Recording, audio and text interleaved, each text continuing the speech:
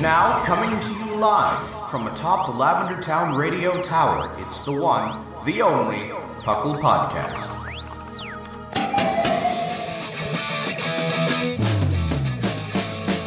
It's PUCL! PUCL! It's PUCL! PUCL! Pokemon Underground Champions League, oh yeah! PUCL! PUCL. And welcome to the 429th episode of the PUCL Podcast. I am your host, Trainer Thatch, and I'm back from the netherworld with my co-hosts, the Fluffiest Whimsicott. Hi. And as knowledgeable as ever, P. McGee. Hello. Yeah, we're here. We're having a party. I'm back. Dad's home. Put the stop the party. You know. Thatch is back.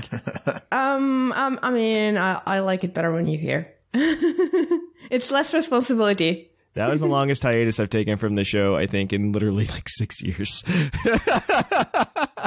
I mean, it's totally fair. Yeah, no, it was completely fair. But welcome to the PUCL Podcast. PUCL, of course, standing for the Pokemon Underground Champions League, a nonsensical name that I came up with when I was 16 because that's what 16-year-olds do. And we talk everything here, Pokemon, from the trading card game to the video game to Pokemon Home. Is that a thing? I mean, I know you guys talked about it last week. Yeah. Or at least the other crew, I talked about it last week, and I talked about it before then. But it's definitely a thing. It's a thing that, man, I couldn't believe it. So many people had issues with that. And they're just like, man, I can't believe that there's this many issues with Pokemon Home, blah, blah, blah. And I'm like, yeah, but I'm like, remember when... And well, the problem is, like, I don't think so. Like, I've been doing this long enough that I have a hard time remembering that, like, not everybody was around in 2013. I can't even wrap my mind around someone not remembering the utter mess that was Pokemon Bank. Yeah. Oh my gosh. Before it even released, released. So Pokemon Bank for whatever. So like this was like in the beginning of like online video game infrastructure, and so this is just a fun like little video game story. Like hashtag Did you know gaming, right? About this is just gaming history, and so like all the online infrastructure for I think it was the PlayStation 3 still at the time. The Nintendo Network was finally becoming a thing that we still didn't pay for, but it was becoming a thing, and they were actually gaining infrastructure. And then the Microsoft Xbox online infrastructure. And so that Christmas season in 2013, like all of them failed at one point or another because they just couldn't. They underestimated the load that the servers were going to take, and they all failed. And so Nintendo servers went down like real hard during that Christmas season, and it was like a week and a half that they were just doing rolling blackouts to like try to repair everything and add things on.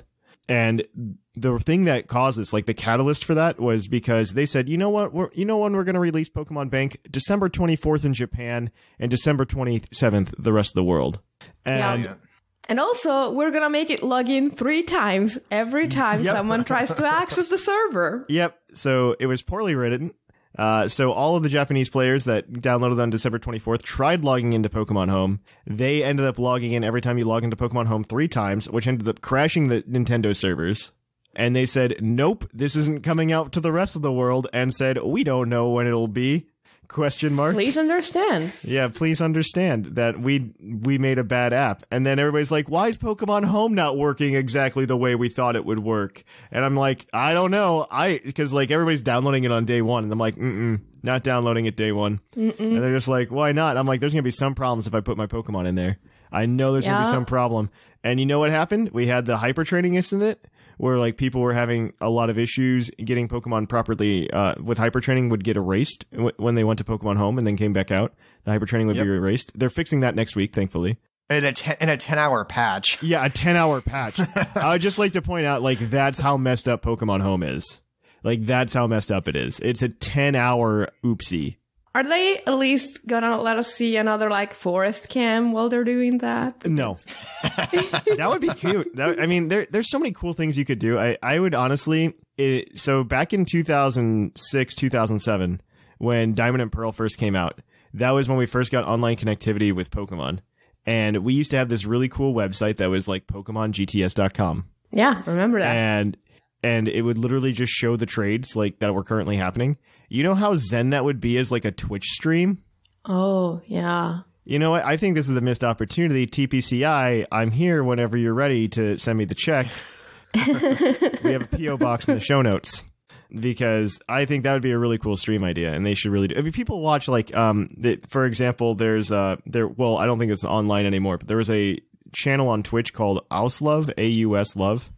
Oh yeah. And these guys would just essentially hack a bunch of Pokemon, send them out on Wonder Trade, and then every once in a while you could like submit tickets and get like a custom one done. Yeah.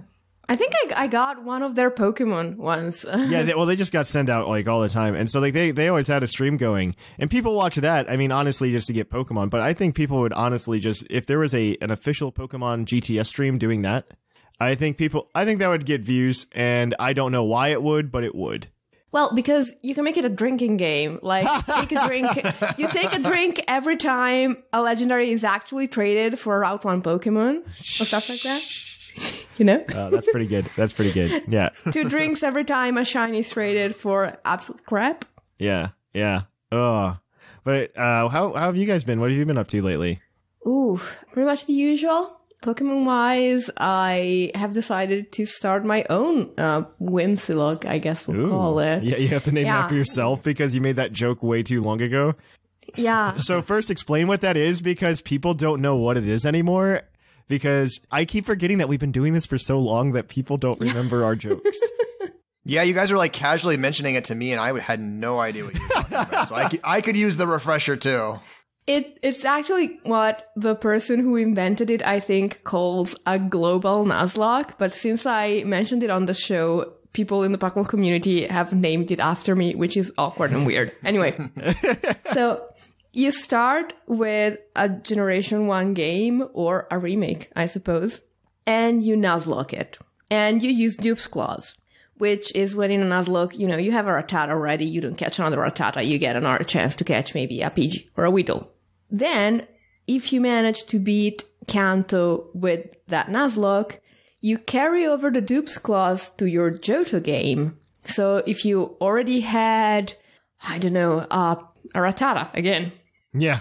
In Kanto, you get a chance to maybe catch instead a Sentret or a Hoothoot in your first route in Johto. And so on and so on and so on. And you keep playing and keep trying to Nuzlocke the games in order until you get to the very last one. And you carry the Dupe's Claws over every single time so that the pool of Pokemon you've actually used before keeps growing, and you have more chances to use newer Pokemon from the subsequent generations. And if you beat the entire challenge, you've beaten a global Nuzlocke, or Whimsicott, as it's called around these parts.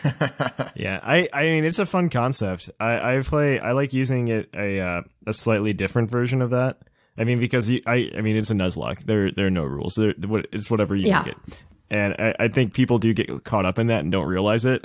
And the point is just to play fun. So like I like to what I'm working on with the YouTube right now is I'm playing a blue Nuzlocke, and the idea is instead of just being like hardcore Dupe's Claws, it's just Dupe's Claws on like the Pokemon that were in your final party in the Hall of Fame. Oh. That way you don't get screwed, more or less, right? Because especially in like Gen 4, like I feel like you can really end up messed up. Because Gen 4 repeats a lot of old stuff. God forbid you caught a Ponyta, you're never catching a fire type again. And so it's I like doing that instead, just so there's like a little bit of control. That way you at least your team always has a different composition. Maybe it's not always I'm using Gen 2 Pokemon because I already played Gen 1. It's especially Gen 2, because Gen 2 has a lot of repeats for Gen 1 as well. Yeah. Well, I mean, the Dupe's Claws is usually optional in a Nuzlocke. Oh, yeah, yeah. So, I mean, you're not, like, further limiting yourself. You're giving yourself more chances to use newer stuff. Exactly, But, yeah. you know, as you said, everyone can make up their own Nuzlocke rules, so... Yeah, absolutely. Mine just makes it so I have to use something different each time. Like I can't play black and white and then play black and white 2 and then pick the same starter and then have like the same team composition. Like I can't use Crocodile twice, right? Yeah. Which I think is really big and important. So what about you, McGee? How's everything going? Good. In the Pokemon world, I was finishing up my 5th round of UUTC this week, which went well. So I'm excited now for Top Cut. This is my first PUCL tourney, so this is my first time kind of doing this whole process. So it's been a very fun start so far. I really have no complaints at all. And so I'm really looking forward to seeing what people bring to Top Cut now that we can bring in some of the Alolans and Kanto starters and then some of the forms that come with them. So I'm excited about that. And then I've been playing a little bit of Pokemon Mystery Dungeon on the side just to get ready for the release that comes out in a few weeks now. I'm waiting to just go in blind. For Mystery Dungeon? Yeah. It'll be fun. I've never played it before. I've played Super Mystery Dungeon for like a hot 2 hours, and then I just finished the tutorial. That was a rough one to start with. Yeah, I hated that game. Yeah. And then they're just like, oh, you finished the tutorial. Here's a level 50 Salamence. And it's just like, cool. What's going on with this game? Yeah, that made no sense. I was very disappointed with the direction it went after Explorers of Sky. So I've been playing Explorers of Sky because that's the most fun one, but I don't remember the story for the original that well. So I'm excited that I can kind of play the story through again for the original because they have fun stories. The first couple do. I bought a copy of Explorers of Sky and people want me to play it, and I just haven't done it. I need to do it. I feel like there'd be some content there because like these are Pokemon games that are like apparently good, and I can play blind. Yeah, there's not a lot of things that I can do with that. And so these are rare exceptions. So like every once in a while, I'm like, man, I kind of want to play Pokemon Mystery Dungeon, and I think PUCL stops me from doing that because I'm like, I could just do this in my free time and do it. And I'm like, or I could save not ever playing it for PUCL, and I'm like, you know what, let's save it for PUCL. So I think depending, because like I'm forced into this thing now with Oshawott. All right. On Patreon because we hit the $850 milestone. So we have to, Oshawott and we're going to voice act out the Pokemon Mystery Dungeon game together. We're going to do it on Twitch, but then it'll be on YouTube. I'm really looking forward to that. I can't wait. That'll be an experience, let me tell you. Whatever Pokemon's my partner, we're just going to see if we can just name him Oshawott. And we're going to go ahead with it because Oshawott unfortunately can't be a partner. The game's like semi-true to its roots. Semi-true. Yeah, the Mega Evolution is. There's Mega Evolution, and then there was a Lucario, and so I'm very confused. Yeah. On so I'm many very levels. interested to see how that plays out. Yeah, Mega Evolution because it's the mechanic that everybody loves but TPCI. The mechanic everybody loves but Game Freak for some reason. That hurts my soul. I'm just waiting. I'm waiting for DLC to come where it's just like Megas come back. And it's just like, that would be nice. That would be really nice. That would be amazing. Like every single time I'm going through the wild area and it's the right weather and I see a Mawile, I'm like, oh, I should catch oh, wait. Megas were probably the best mechanic. Like, hands down. Like, I think that was, I think Dynamax is interesting. Obviously in OU singles, but they like banned it. Yeah. Granted, I don't know how much I've lost a lot of faith in Smogon in like the past 3 years and like their judgments. If Seth thinks it's a problem to an extent, I think Seth it's probably wrong. And so Seth wasn't okay with Dynamax. I think it would be, I don't know, it depends on how it's handled. I think their biggest mistake was not requiring it to be an item and making everybody capable of Dynamaxing. I think that was their biggest problem. Yeah, they tried to fix the Mega problem, but they went about it a really weird way. I mean, it plays fine in like BSS, like because I've been playing UUTC and that's been fine in there. Oh, in BSS, in faster formats, I think it's fine because especially with BSS because it's a 3v3, right? You're talking like 10 turns. Yeah, I think when you're talking like 6v6, like that's when your problem comes. Yep. Yeah. There's just too many variables when there's like 6 potential Dynamax Pokemon. Yep.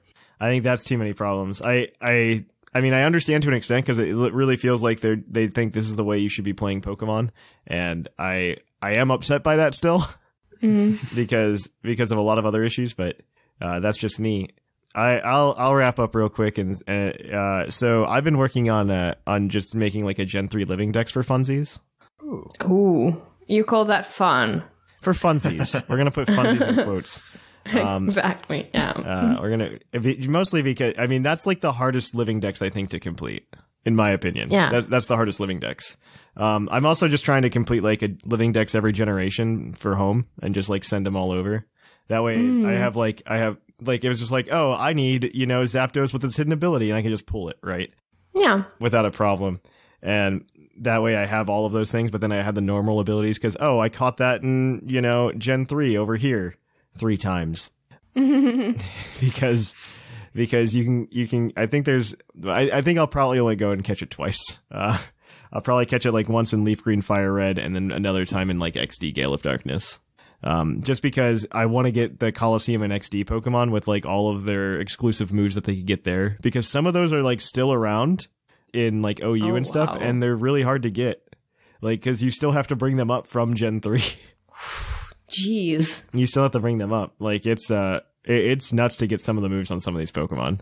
Jeez. Yeah. But I'm starting with Gen 3 because it's the hardest one. It's the hardest one to do. So I just want to get it done. Yeah, by far, because, oh man, I mean, Gen 3 is, I see Gen 8 is almost in the same vein as like Gen 3 at this point, where they're just like, here's not all of the Pokemon we miffed up. We're going to get you all the Pokemon eventually, but have fun trying to get them all. Because I mean, that's what I imagine. With the DLC direction, I see them just being like, hey, spend $30 a year on us, except for the year that we make a new game. Yeah, but then you have them like in one convenient location. Yeah, instead of scattered over like 2 or 3 different consoles. So. Oh, don't even get me started, especially with like Coliseum, because purifying Pokemon in Coliseum is such a headache. It's an absolute headache to purify Pokemon in there. And like it takes, I think you can end up spending like hours post game just purifying Pokemon. Oh, it's exhausting. You get 3 flutes, so you really have to... And you know, those are almost always for the dogs, like if you want to purify those. Because those take the longest time, yeah. Yep. Maybe Tyranitar, but like, what is it? I think 48 Pokemon you have to purify, and after like the first 10, they take forever to do. Yep. I'm gonna start playing through those games. I'm probably just gonna do those on Twitch for funsies, like when I feel like playing. I'm just gonna hop on Twitch and just play. That'd be fun. People can just come and like hang out with me while I attempt to purify everything, because like the way I play that game when I do it is I always leave like a slot or 2 open, and like I always have like a purifying Pokemon like in rotation. That way like I don't have to have as massive of a post game. But yeah, that's it. That's where we'll cut this intro. This is probably the longest intro I've ever done. And we're gonna kick everything on over to the news. So cue that epic music.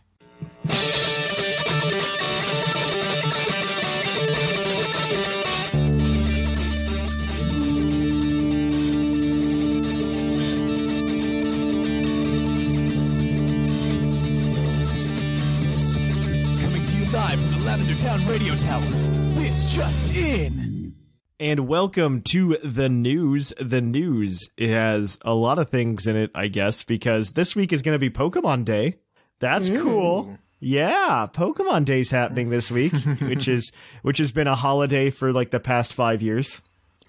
Pretty much since like the 20th anniversary, they've been pushing Pokemon Day as like a day that they like do things on. Yeah. And I'm gonna put "do things" in quotes because I think there were 2 of them in particular. Like 2016 was the one that we got the Sun and Moon announcement, and then 2019 is when we got the Sword and Shield announcement. And then they did talk about things like on Pokemon Day in between now and then, which was, I guess, an interesting thing. I don't know. It's always been like a really random grab bag of content.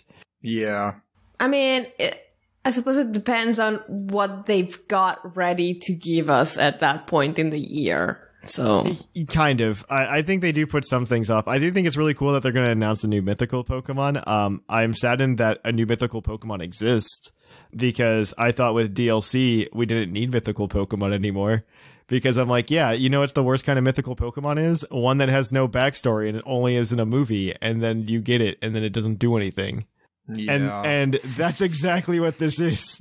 I mean, we don't know that you just get it. We don't know it, but I have a feeling. There's hope yet, I want to say.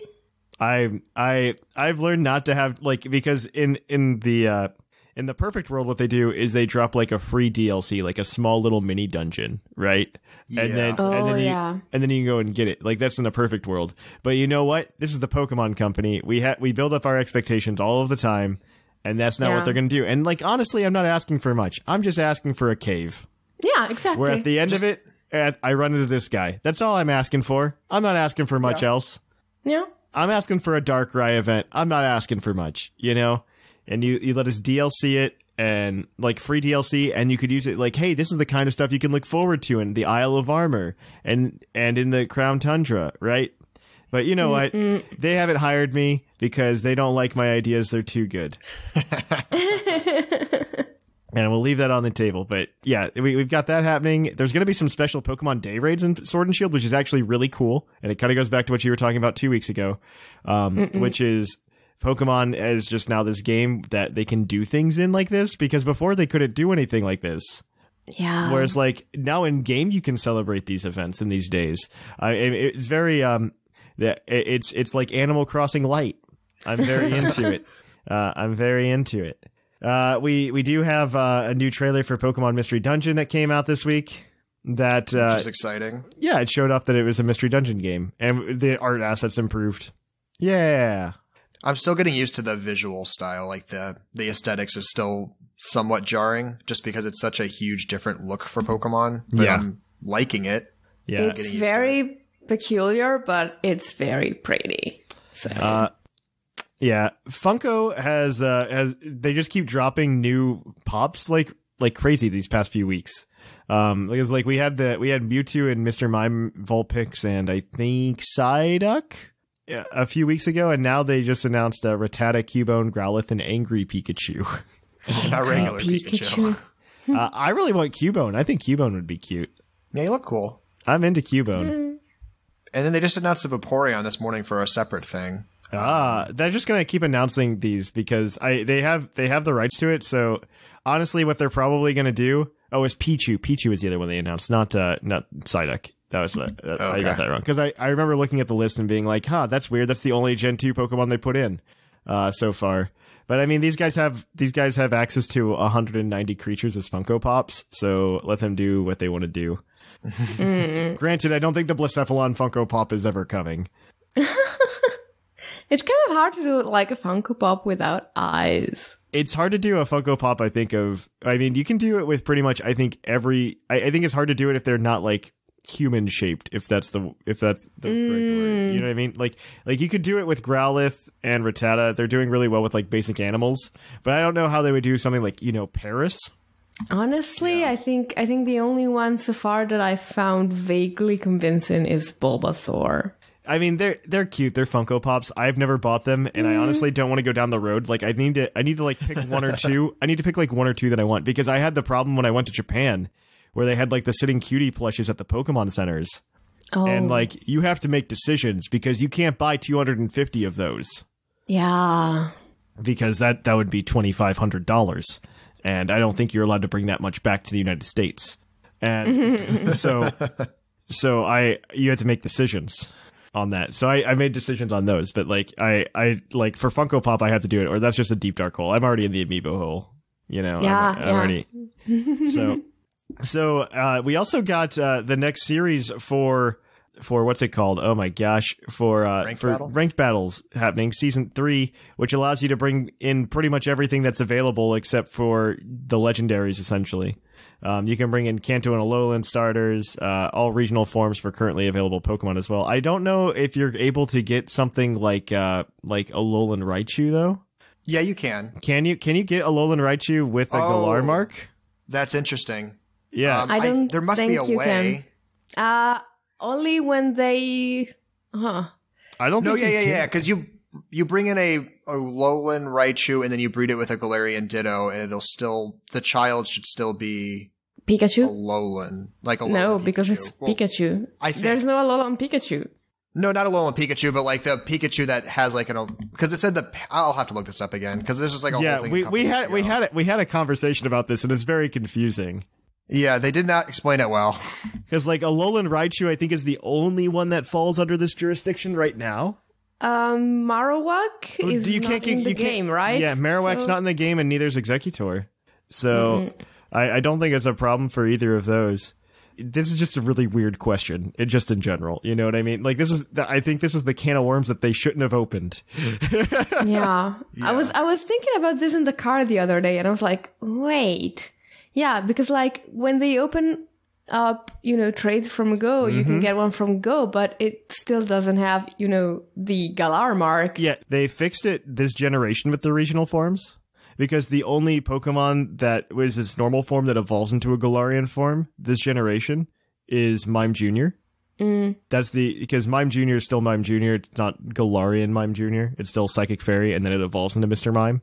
Yeah. Well, there's Coughing too. Oh yeah, Coughing's the other one. Oh my gosh, Coughing's He's forgettable. It's not your fault. Coughing is the problem. Never mind. Those are the only two though. Those are the only two. The only reason Coughing's forgettable is because Coughing should have gotten a Galarian form. You could have given him a cute little mustache and monocle, and it would have been fine. It would have been great. Yeah, it would have been perfect. Fine. Great. Yeah. It would have worked out just fine. You still make him a poison type. Who cares? You don't need to change his type. And you just have a lot of fun with that. But yeah, so you get to use those guys. This goes from March 1st to April 30th. This is a pretty long one, actually. Yeah, it really is. Twice as long as the others. They do also let us bring in all of the new Gigantamax forms that have been released. I think almost all of them have been released now. Just 5 are left. Yeah, Kingler, Lapras, Orbeetle, Colossal, Flapple, Appleton, Toxtricity, Hatterene, Grimmsnarl, Alcremie. You can go download it now. You can also, there's also a international championship or challenge that's opening up. You can register until the 27th, which is this Thursday. And that runs next weekend, the 28th to the 1st. And if you're actually into collecting CP for actual real life events, this is one of those few online events. They do like 3 a year. Or if you do well enough, you can get 50 championship points. Yeah. Towards your Worlds invite, which I guess is something. I'm more disappointed that we're not more online than like Japan is. Japan's like almost all online. Well, it's a step in the right direction. No, I would say it's a step in the right direction if we haven't had this direction for the past 6 years. Fair enough. Status quo. That's how it's not a step in the right direction if it hasn't progressed, right? So yeah, that's where we are. Right now we're having Pokemon Community Day, so who cares? You guys aren't going to know that you would have missed out on your chance to get a Rhyhorn by the time you listen to the show. There's new Pokemon Go Safari Zone in Philadelphia, May 8th through 10th. You can go get some red and blue Pokemon over there, as well as some other Pokemon as well. It's pretty cool. You can go buy those. The only problem I have with Pokemon Go Safari Zone events is that the tickets sell out way too fast. Yeah, that's what I hear. Because my friends went and they got themselves tickets for the St. Louis one that's happening at the end of March. And they're like, hey, you want to go to St. Louis? I'm like, you know what? Let's do it, I guess. Let's see. And they try to go log back in and buy us tickets for Saturday. Like they got, and they couldn't buy more tickets. They were sold out. Like it was within like the 10 minutes that it took to be like, yeah, let's do it. Wow. Yeah, it was just like, I couldn't believe it because like, I'm just like, yeah, it'd be fun to do. And on top of that, for these kind of events, like my wife works on Saturdays sometimes. So like we have to make sure she can get it off. Right. I don't know. I feel a little bit of gatekeeping a little bit. I don't want to be that guy. But at the same time, like, I don't know. Hold more of them, I guess. That'd be nice. I'd love to go to one. I mean, this is already a step in the right direction. This is far more Safari Zone events than we've had in the past year in the US. So like good for them. I'm just hoping we can start hitting like more major cities on a regular basis.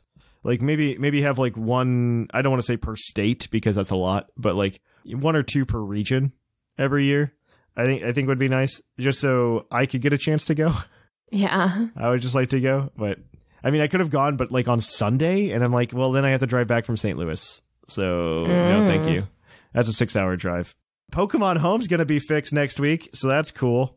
Maybe. It says there's going to be a 10-hour server maintenance on February 24th, 25th in Europe and Australia. But that's a long time. That's like half a day. I know they're trying to do it like in the late PM, early AM hours so that people aren't affected too much, but that's such a long window. That's such a big window. You're gonna bug somebody. They've updated the filters so that you can filter out all the requests for mythical Pokemon on the GTS because they've never been tradable on the GTS, and I don't know why that's an option to try to trade for it. And like, you know how much easier it would be just to be like, yeah, let's exclude this list of names, right? Like that's all you have to do. Yeah. Wow. I fixed your problem. And then there's a bug because if you complete the Pokedex in Home, you can get Pokeball colored Magearna, not the shiny Magearna, Pokeball colored Magearna. Yeah. Or maybe that is the shiny, I forget. No, it's not the shiny. The shiny looks a bit different. Like, this is the original color McGee now, the one that was in the code for Gen 6, but we never got. We never got. Yep. It's kind of like AZ's Floette. Gen 6, Gen 7, I mean. Yeah. We're never going to get the AZ Floette either. Oh, I'm still hung up on that one, you know? Another episode of Twilight Wings also came out this week, which was very exciting. I love the animation for that. I'm not like sold on the stories yet, but like the animation has been great. It feels very Pokemon Generations to me, which I thought was a fantastic thing in general, because Pokemon Generations was just the best thing that ever came out on YouTube for Pokemon. Hands down.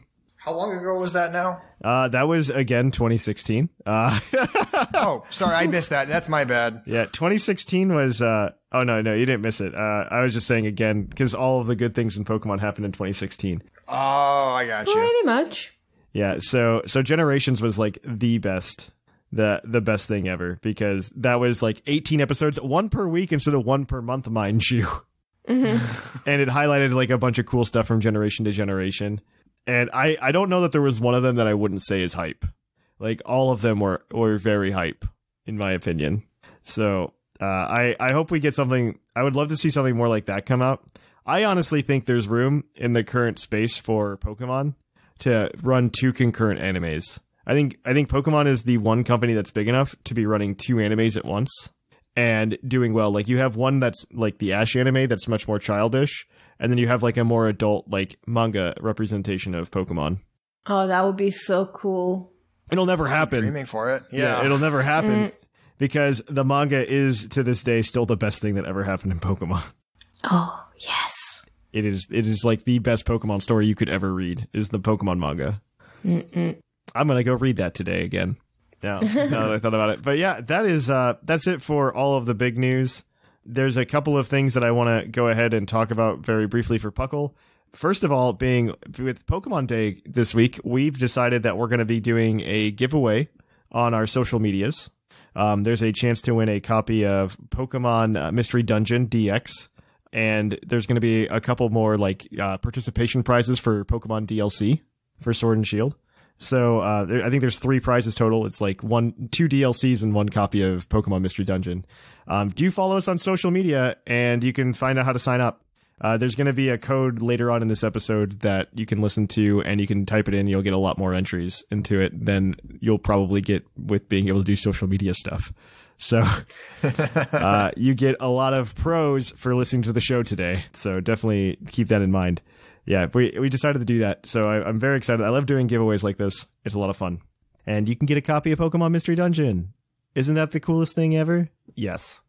Yes, it is. It's better than Super Mystery Dungeon.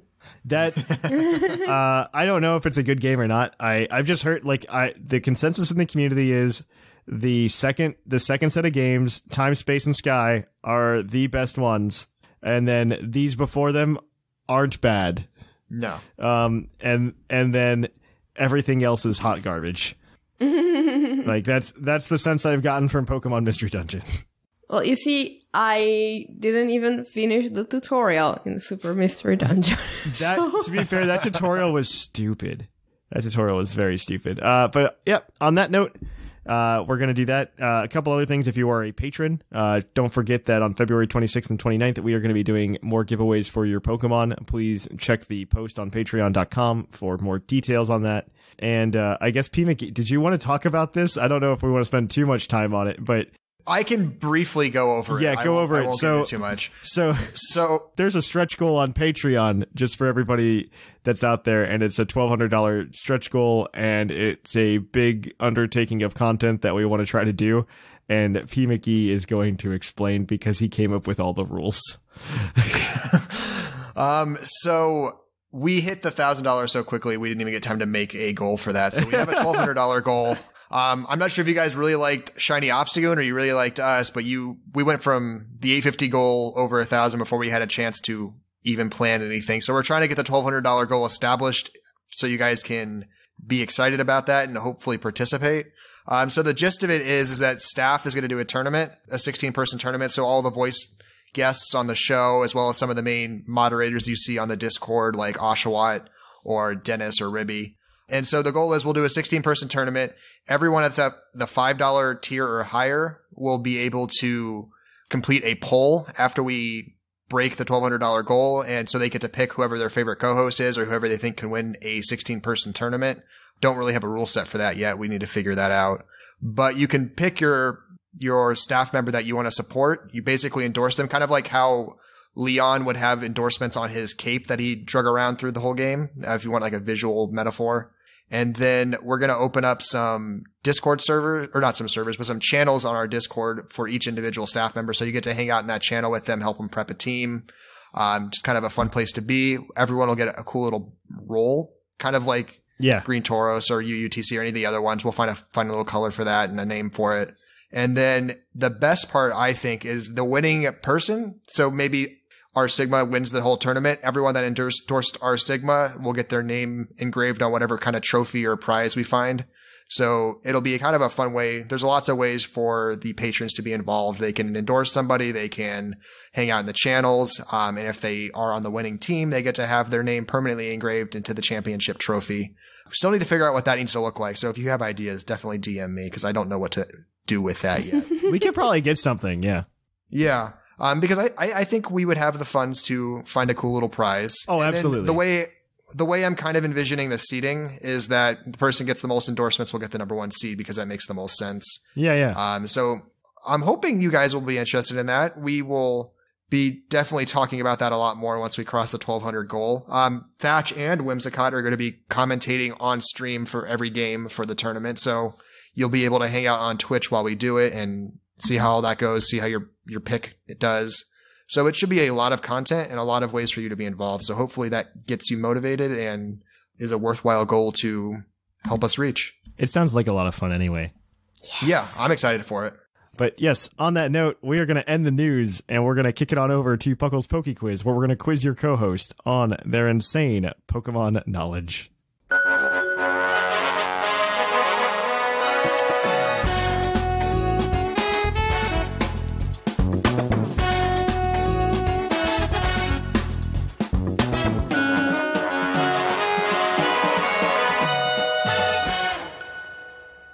And welcome to Puckle's Poke Quiz, the part of the show where we're going to quiz your co-host on their insane Pokemon knowledge.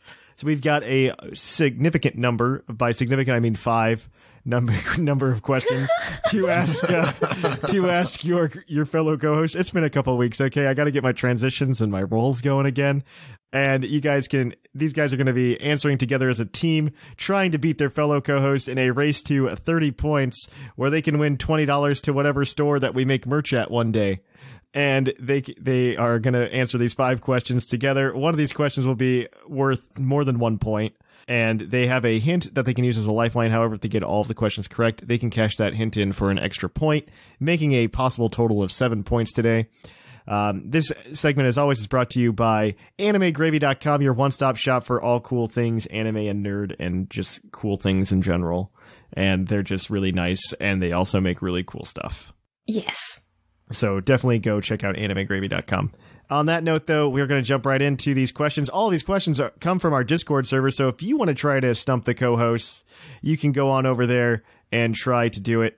So let's go. Question number 1 this week is from Chief Pancake. What is the only unevolved Pokemon that can learn Quiver Dance? Ooh. Interesting. Love this. So, unevolved Pokemon that can learn Quiver Dance. Are we assuming it's a bug or we think it could be elsewhere? So, the only non-bug Pokemon that I can think of that learns Quiver Dance is Petalil and Lilligant. And I don't know if Petalil is correct. I don't know. But I have to tell you, Petalil is the first thing that came to my mind. I mean, I wouldn't be opposed to considering that one. I'm trying to think of what other bugs might learn it. He did say, he did say unevolved and not fully evolved. Correct, Thatch? Yes, unevolved. Okay. So there's Petalil. Does Cutiefly learn it by chance? I don't think... See, this is where we wish we played Little Cup. This is true. And also, would a single stage Pokemon count as an unevolved Pokemon? I guess, yeah. Ah, see, that's the trick. Ah. That's the trick. Shoot. So, single stage that learns Quiver Dance. I'm pretty sure that... Oh, this is a harder question. And Quiver Dance is one of my favorite moves. I'm trying to think of who learns it. Something because I'm... It wouldn't go to Oricorio, would it? They don't get Quiver Dance? I'm guessing not. Actually, they do get a lot of dance moves. Like, a lot of dance moves, but... I'm gonna need an answer. I'll default to you. I really have no idea. I have no idea either, but I think Oricorio is such a cool idea that I'm gonna go with that one. Oricorio is unfortunately incorrect. The answer is Cutiefly. Ah! Oh. Right? Wow, I'm sorry, McGee. No, I had no confidence in when I said that. It popped in my head as... Because most bugs that, like, you get Butterfreeze or Venomoth or whatever, like, their first form obviously can't learn it. Or their middle form. So Cutiefly was just like, maybe. Yeah. It's already like a bug with wings. You're right. That was a very good point. Sorry. That's good. Our next question is going to be from GMather27. What is the only badge that has had its name used for multiple badges? Ooh. So there are a lot, and I mean a lot, of rock-type gym leaders and a lot of water-type gym leaders. Yeah. So water was definitely one I was considering. I want to say like something like Cascade or But wait. So I'm thinking either something like Cascade or Boulder or Stone. See, I can believe the Boulder badge kind of thing. Especially since, like, the Gen 6 rock-type gym leader was a climber, you know? That's true. And we had 3, 4, and 6 all had a rock-type gym leader. Oh, yeah. There's been a lot of rock-type gym leaders. A lot of them.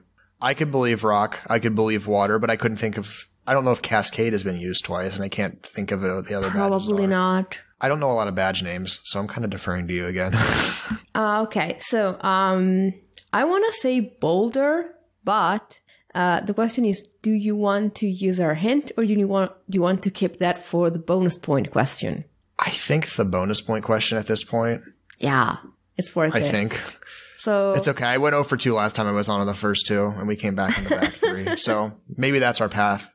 All right, let's go on the tough path. We're gonna say the Boulder badge. Is that fine, McGee? That's fine with me. Okay, the Boulder badge. The Boulder badge is unfortunately incorrect. The answer is the Fairy badge because it turns out Gen 8 was very unimaginative in their badge names, and they're all named after the type. And it turned out in Gen 6 they were getting just as lazy, and like half the badges are just named after the type as well. So that sucks. In Gen 6, the Fairy badge is just called Fairy badge. Also, fun fact, in Gen 6, the Psychic badge is also just called the Psychic badge. Because, God forbid we come up with good names, right, guys? Yeah. It turns out Pokemon's been dropping the ball here, guys. Who would have thunk? How dare they? Yeah. Our badges are better. Yeah, right? Our next question is from Yamper Lover, parentheses, cat. It's your Pokedex entry question. Its Pokemon Shield entry reads, it accumulates negative ions in the atmosphere to blast out 10,000 volt lightning bolts. Who's this Pokemon? Okay. So, Yamper's been around on the Discord as of late, and there's 2 things I know about Yamper. They like electric Pokemon. Yeah. And their name was Jolteon before. So, I could believe it could be either the Yamper line or Jolteon, if we're trying to narrow it down for Shield entries. Okay, but it... Because I could believe it could be Jolteon. I believe it could be a Yamper or a Boltund. This is just me trying to guess off the person because I don't know how confident I feel. I mean, that's fair. I don't remember this one because I played Sword. And I played Sword too, so I don't know. Can you read it again, Thatch? It accumulates negative ions in the atmosphere to blast out 10,000-volt lightning bolts. Okay, so wait, 10,000-volt lightning bolts? That's a very specific number that's usually associated with the Pikachu line. Like, you remember the name of the move?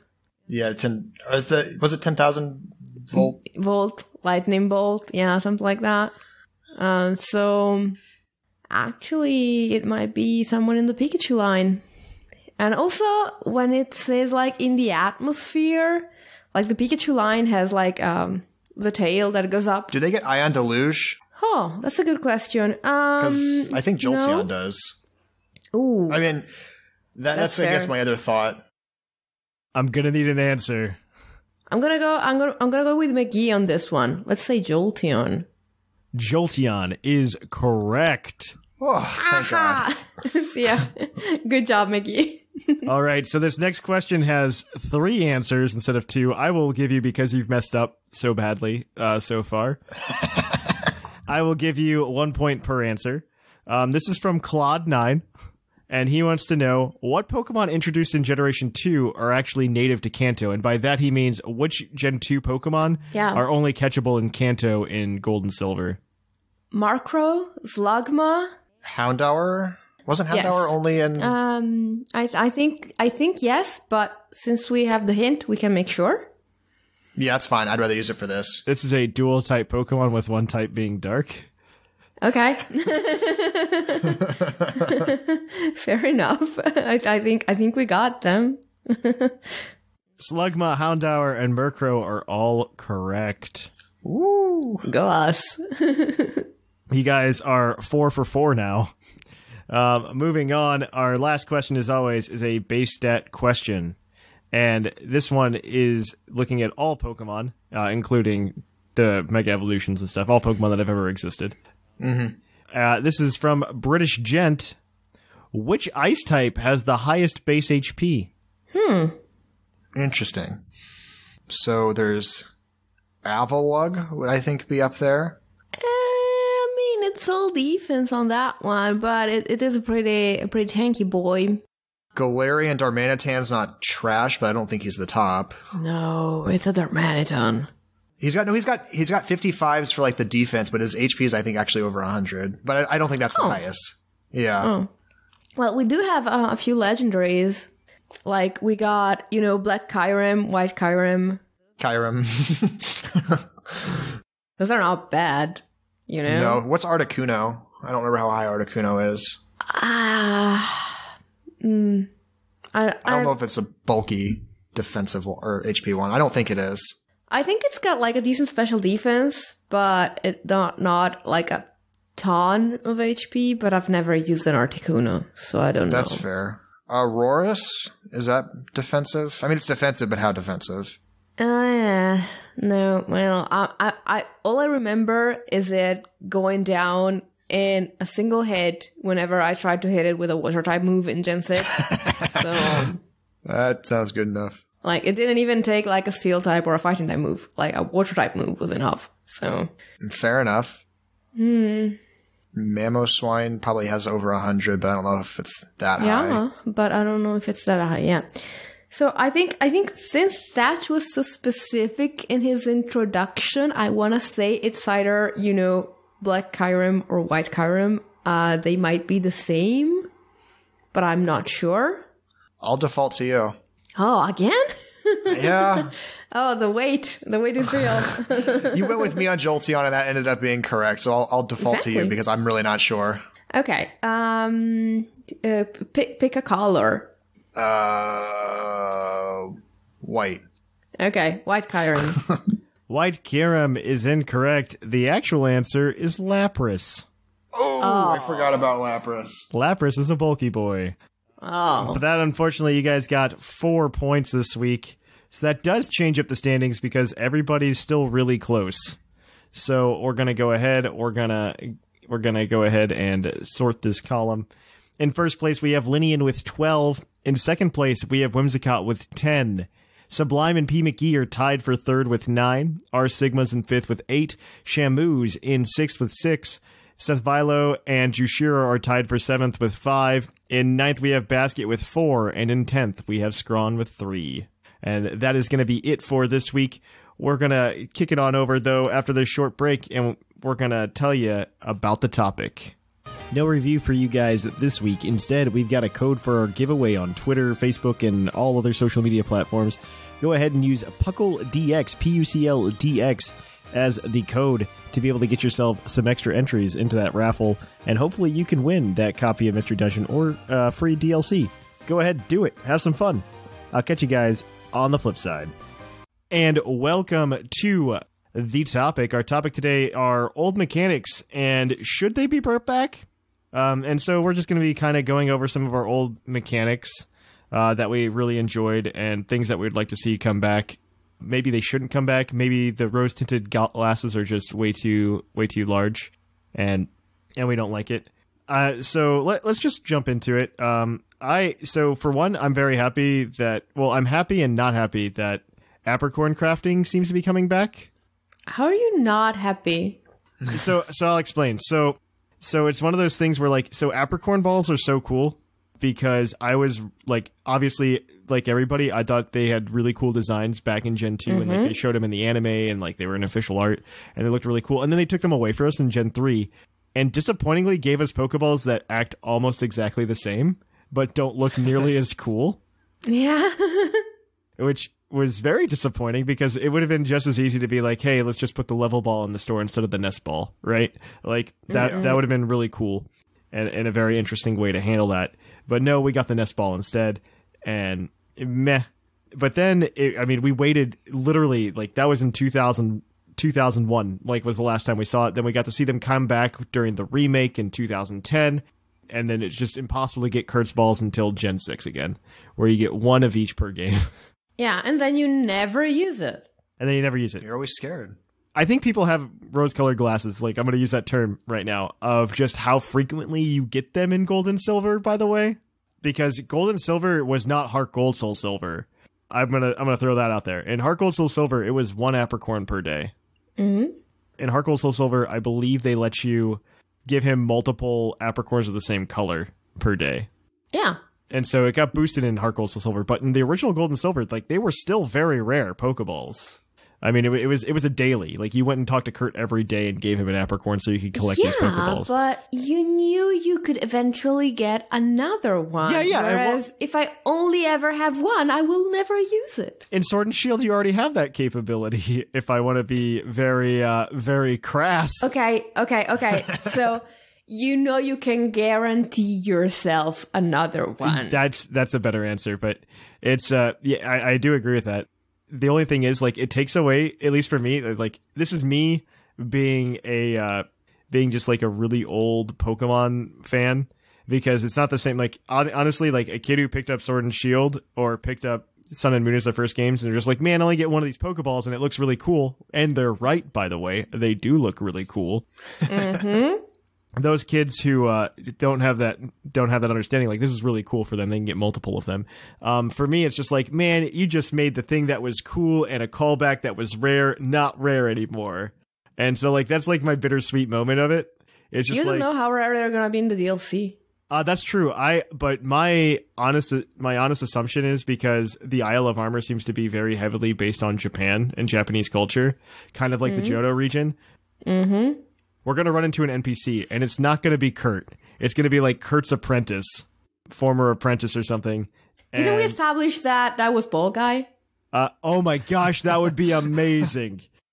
I was sitting right here with you a few weeks ago, and we established that Kurt's nephew or grandson or whatever, his apprentice, is actually Ball Guy. Do not go back on that lore, Thatch, because I'm very attached to it. I'm okay with it if Ball Guy is just crafting Pokeballs. I'm okay with that.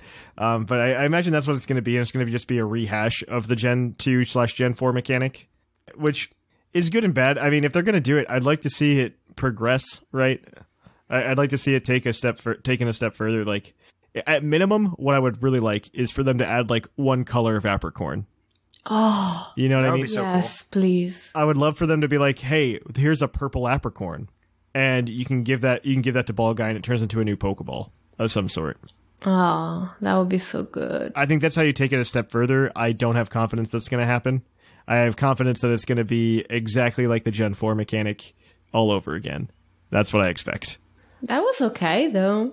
Yeah, I mean, it was okay. I would just, I don't like settling for it being the same. You know what I mean? I want to see the game get a little bit better. Like, people complain about, oh, well, you're buying a Pokemon game. It's the same each time. And the answer is not really. I can say every game had something that pushed something new. And it was done mostly well. Okay, I see what you mean. With the exception of like Z moves. And so, because people are just like, it's the same game. How many times do you catch the same Pikachu? I'm like, well, that's part of the fun of the game, is catching the same Pikachu, 7 times. Because I don't have it in that game, okay? I have it in that game, but not that one. And so, but like the game's different in itself because it has different culture, different routes, different things that the Pokemon can do. And so I just think that I don't want the same mechanics every time, right? I don't want the same like overworld game mechanics. I'd like to see it kind of evolve. And I mean, maybe that's just the way this discussion gets framed at this point is just like, should it come back or should it get better or should it stay the same? I mean, sometimes you get mechanics that maybe you don't want them to stay the exact same, but you want an equivalent and instead they're lost. Like, I do not like shiny hunting in Generation 8 because pretty much awful. your only actual option is breeding. Mm-hmm. Yeah. Whereas ever since Gen 4 with the PokeRadar, we've had what was essentially a mini game that you could use to shiny hunt and that you could get good at and increase your chances of getting a shiny. I would love that. It's just a game of patience. I don't like it. I think I would argue even SOS battles were the same way in Generation 7. Yeah. SOS battles were way worse than anything that had come before, like DexNav and PokeRadar. DexNav was peak. DexNav was peak, in my opinion. I'm a big fan of the PokeRadar, actually, but DexNav was probably objectively the best one because the PokeRadar could get very stressful. I think PokeRadar is, if you were a hardcore like shiny hunter, like that could have been your favorite because it took the most skill and you felt accomplished. Not only that, but you could keep the chain going and catch multiple shinies if you're good enough. That's true. I think you could do the same thing with DexNav though. I don't think the chain ends if you catch a shiny. The chain does end after like 255. I think it resets because the counter is like a certain number of bits. So okay, that makes sense. But that's the same for SOS. But I thought DexNav was great. I love DexNav as a shiny hunting method. It was amazing. I love that. And when they went to SOS battles, I'm like, what's the point of shiny hunting? I'm just sitting here tapping attacks. Yeah. It was absolutely the worst. I thought SOS chains were the worst. I think DexNav was peak. Radar isn't bad at all either. I think Radar was the Radar to DexNav was the Pokemon that we're seeing now where it's just like, let's make things easier. But I think when they went to SOS battles, they're just like, forget shiny hunting. We don't need to worry about that. I wonder how much they're upset at just like shiny hunting streams. I really wonder because like I can see them being like, you're really devaluing the value of what we want a shiny to be, right? I don't think they intend I don't think they intend for a shiny living dex to be a thing that somebody has, like ever. I think they want that to be. They want people to be like, I have 3 or 4 shinies. Yeah, but see, they did put shiny hunting mini games. Like the PokeRadar was especially just for shiny hunting. Whereas that's not true. That's not true. No, PokeRadar, you're right. I thought of DexNav, and I don't know why. No, DexNav had egg moves and IVs, but the PokeRadar was specifically just for shiny hunting. And so they know that there is, a market for that, quote unquote. Like some people want that and they kept putting in ways to do that. So they kept knowing that some people want that. And then they just messed it up a bit and then they just gave up on it. And I don't know what that's about. Are you talking about this gen or are you talking about Gen 7 included? This gen. Like Gen 7 is a mess up and this gen is giving up. I mean, if you want the real answer, I think that there's a lot of things that weren't finished in Sword and Shield. And this was one of the things that it was just one of the things that saw the cutting room floor with shiny hunting. I honestly think they go, okay, this is something that not everybody's going to miss. And you know what? All of the people that are shiny hunting on Twitch are perfectly happy with their Masuda method nonsense. So, Yeah. or they're going and they're KOing 500 Wooloo. Like, their choice. Did like the gridding system, because they got rid of that after like Gen 6, do you think that impacted it? Because I didn't do a whole lot of shiny hunting. I did in Gen 6, but I didn't try in Gen 7 or 8. I think in Gen 7, you still could have handled a Pokénav type deal without a problem. And I think that's really where it messed it up. I think they could have continued with DexNav, but I mean, it's who said it? It was Omori who said it in a recent interview. They want each game to have like its own thing. So you go, oh, that's the Pokemon with that thing. And I think we've just reached a point where like things no longer feel new. Like they're not innovating, quote unquote. Per se, like this is just like, I don't mean to be mean to Game Freak. I think the Pokemon's still a fun game and I still really appreciate it. But in terms of these aspects, I think there's just like a lack of innovation. We're just getting to the point where it's not the thing that they're replacing other things with isn't better. It's just equal, right? Yeah.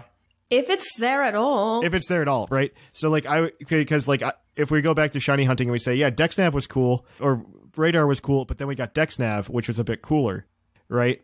And it's just like, cool, we progressed on that feature. That's a really cool way to do that. And I think we could say that just throughout like Pokemon, like core mechanics in general as well. We've seen that. And I think we can go, oh, Mega Evolution's really a really cool idea. And it's just like, oh, Z moves are an idea. I'm just going to say an idea. I don't know if it was a good one. and then it's just like, we're going to replace Mega Pokemon with Dynamax. And it's just like, but why? And so like it's getting to that point, I feel like, with a lot of features where it's just like we can't think of anything better and they've like boxed themselves in. And I think this is kind of what they've been trying to avoid by cutting things out from game to game. Yeah. I mean, I didn't see anyone protesting when the PUCL was brought back essentially the same in Gen 6, except for the fact that it was a bit harder to use with the way the Gen 6 3D world looked. So I think it's okay bringing back the exact same thing. I don't think people will rebel against that because that's something they know and that's something they like.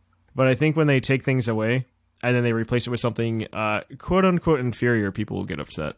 Well, of course. If I were to be completely honest, I feel like that's where they kind of messed up with Dynamax and Gigantamax. Like, it's a cool concept, but they could have just been Megas, right? Like, everybody's just like, why couldn't my Gigantamax Pokemon just be Megas? Like, you could have had... Because then you need to design 1 billion of them. Otherwise, you just get Gigantamax, which is restricted to a few Pokemon. And Dynamax instead, like, you can Dynamax a Wooloo if you want to. So like, I understand the fun of it, like, in game, but, like, I think Gigantamax was handled super poorly, personally. Oh, yeah. Yeah. I still think it's handled super poorly. Because the fact that you couldn't make a Pokemon that you currently have become a Gigantamax that was the worst thing they could have possibly done. I'm curious to see if they're going to retcon that a little bit with the DLC. They are. They said in the DLC they're going to retcon that.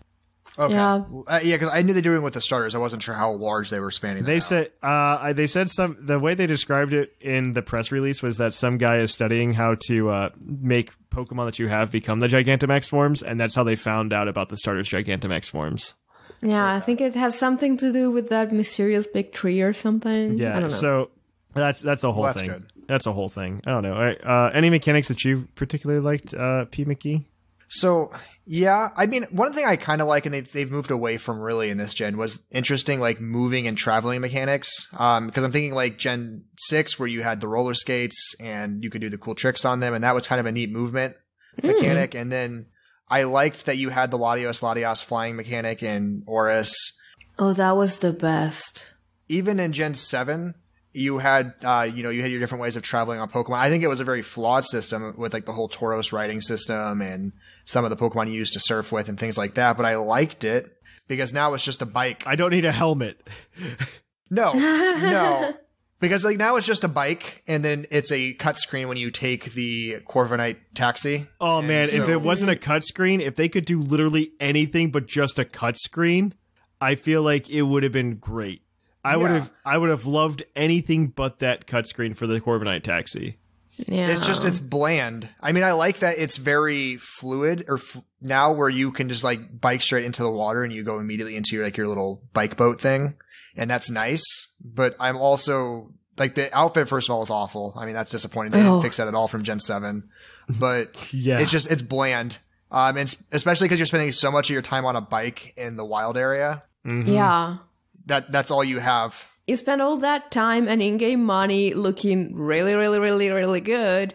And then, like, the part of the game where you're gonna spend like 99% of your post-game, you're forced to wear that awful bike riding uniform. You know, it wouldn't even be bad if they would just let you customize it, actually, instead of like, oh, you can change the color of it a little bit.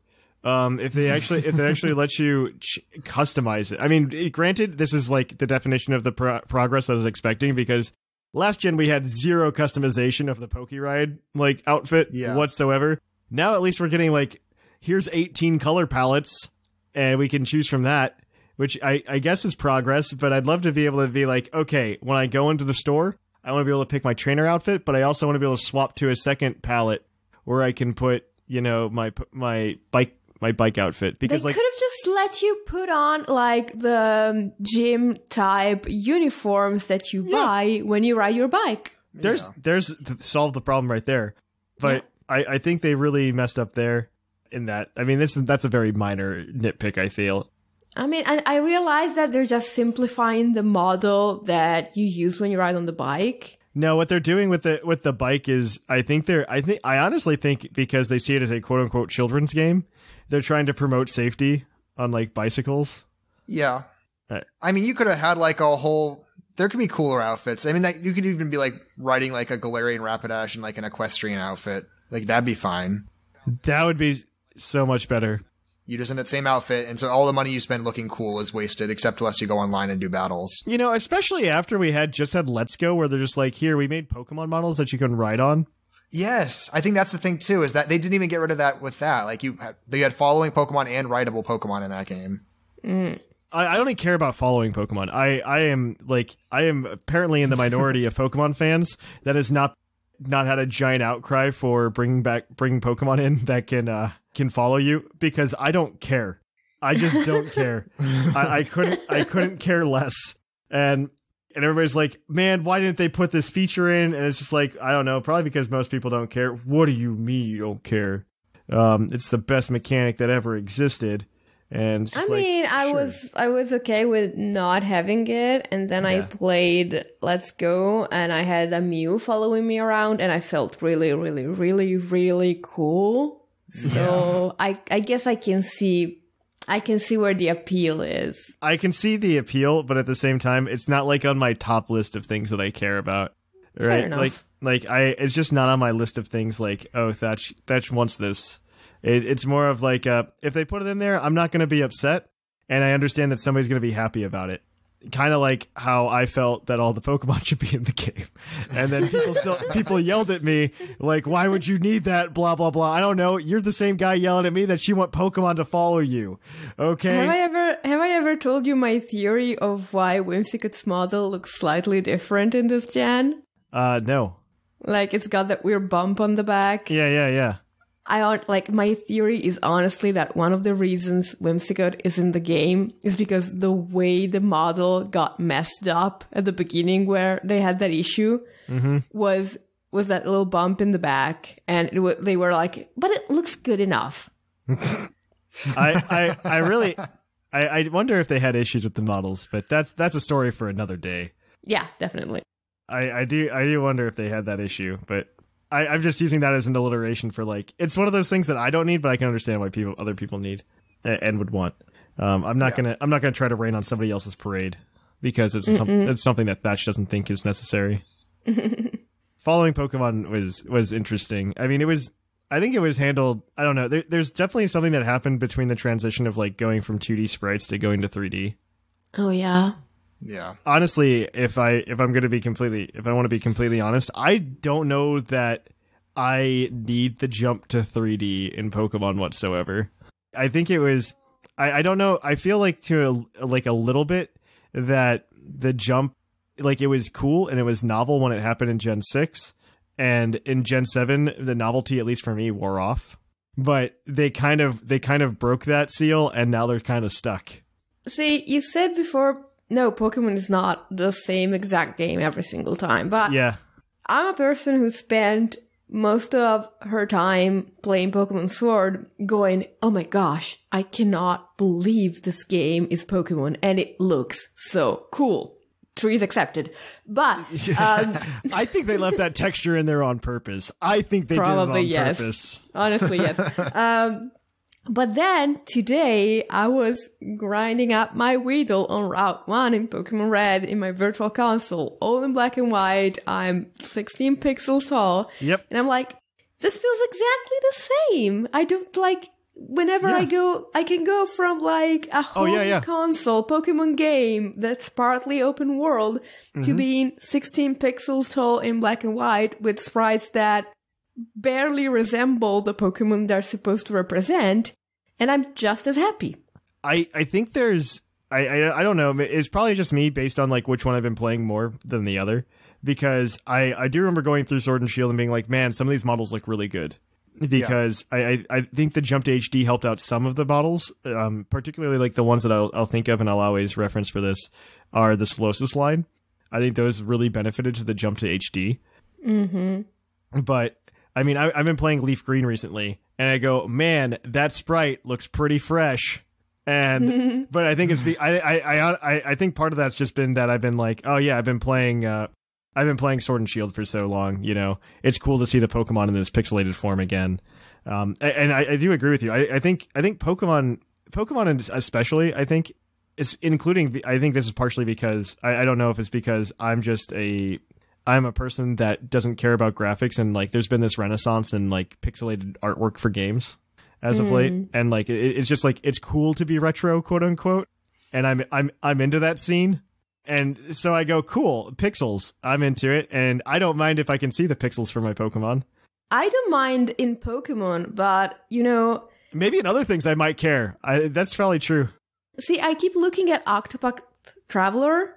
And I keep going, you know, if it looked like a modern game, I would buy it in a heartbeat, even though I'm told the story is not that incredibly amazing. It's not. But the retro look is the one thing that is really stopping me from giving it a try. I'm into retro looks. I think the art for Octopath Traveler is amazing. I think it's hands down amazing. I don't like it. I don't like retro games, but when I play Gen 1 Pokemon, I'm perfectly happy to immerse myself into the world of Pokemon, even in like 3 pixel by 2 and black and white. It just works for Pokemon specifically for me. Makes sense. I mean, I think there's like a nostalgia thing to it. Like that's what I had growing up was the graphics of Gold and Silver. And then so it's fun to revisit that and remember it being cool at the time. And then it's cool to see how it's progressed over the years. Because I always like those videos when they show how something's progressed over time, especially like Pokemon where you go from like Gen 1 to Gen 8. And how the models have all changed. I mean, I have always enjoyed that. So like I like going back to like the old school art styles and playing some of the older games. But I like that we keep upgrading. I don't know. I like that it keeps growing and changing. I don't know that we're going to be able to feel that kind of level for much longer.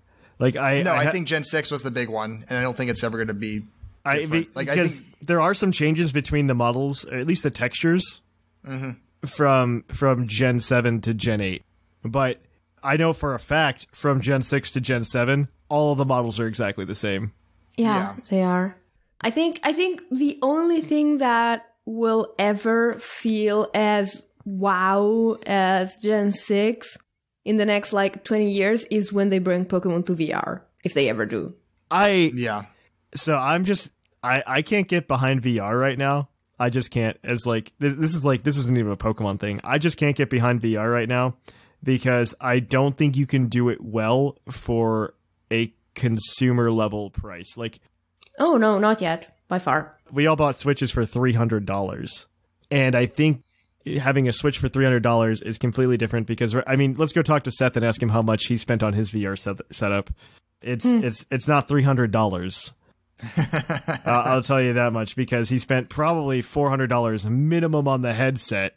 Plus, he has to have a graphics card that can support the dual outputs and all this other stuff. So, I mean, I thought about getting into VR, but I'm like, it's just the entry level fee is just absurd. And people are just like, well, there's cheaper options out there. I'm like, yeah, but do you want the cheaper option for Pokemon? And yeah, I mean, I think it's just like It might be one of those things that like exists for a while, then fades away because it never managed to, you know, get down to a level where it could actually break into the market in a significant way. It's or it might be something we come back to someday. I am no expert. So the way I feel about VR is VR tried to become a thing too soon. Right. Maybe, I think it's one of those things where like if it tries to come out too soon and be a thing too early on in its life cycle, it just gets murdered by the example of this I'm thinking is the Virtual Boy. Nintendo's like, we want 3D to be a thing. And so they pushed the Virtual Boy out, which was because they were trying to make it affordable. It ended up cutting corners where you only had one color. It just didn't look very good. And then we get the 3DS, which is essentially the same thing, no glasses 3D, which is what they're trying to do with the Virtual Boy.